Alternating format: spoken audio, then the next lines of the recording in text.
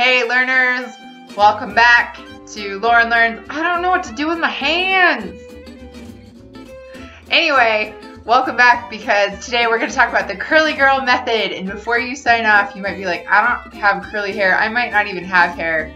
But you might want to stick around because this could be helpful for someone you know that you could share it with. And anyway, I just wanted to let you know that I also posted about this on my blog at www.laurenlearns.org. So the curly girl method was written by a lady named Lorraine Massey in the 90s. And I'm kind of bitter because I was around in the 90s. Where the heck was I? Why didn't I know about this sooner? Because I spent my life growing up with very poofy hair. I did not look like the Pantene Pro V commercial, and it made me kind of sad.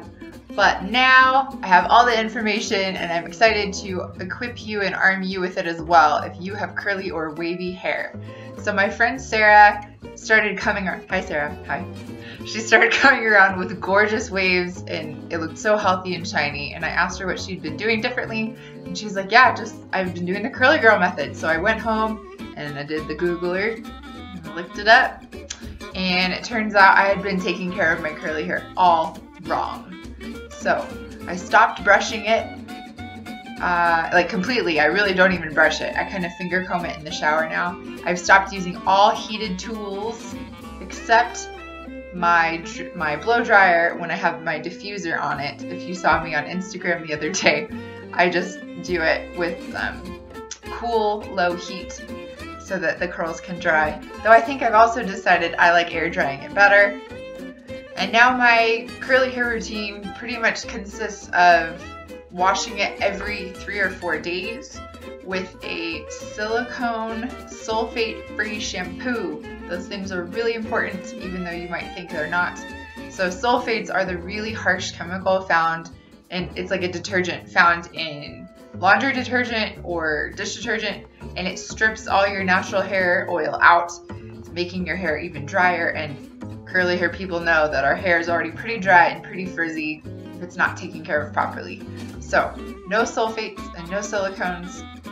Silicones are also the plastic thing they put in hair products to coat your hair, and then no moisture can get in. So it looks really nice, but it's not ideal when you're trying to let your natural curls come through. So I've gotten rid of all heat, all silicones, all sulfates, and I don't wash as often as I used to because my hair is doing its job being healthy and natural. After I wash every 3 or 4 days, I do a conditioner. I don't rinse it out all the way. I leave a little bit in, and then I use a water-based gel to just kind of lightly coat on the ends with soaking wet hair, and I let it air dry and scrunch it with a t-shirt, a cotton t-shirt. And it's the best thing I've ever done. I'm so thankful I have the information now. Like I said, if you know someone that has curly hair, you could just pass that over to them. Just go, here you go. And it's changed a lot about how I get ready in the morning. It's not taking as long. I have found some really awesome YouTuber girls that I'm just like, can we be friends? Can I go to lunch with you? Is that a thing?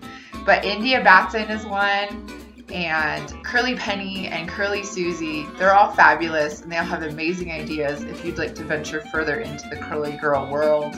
But for my channel's purposes, I probably won't be doing too many of these curly haired videos because not everyone I know has curly hair, and I'm hoping this can benefit all. Yes, I'm excited to continue learning with you.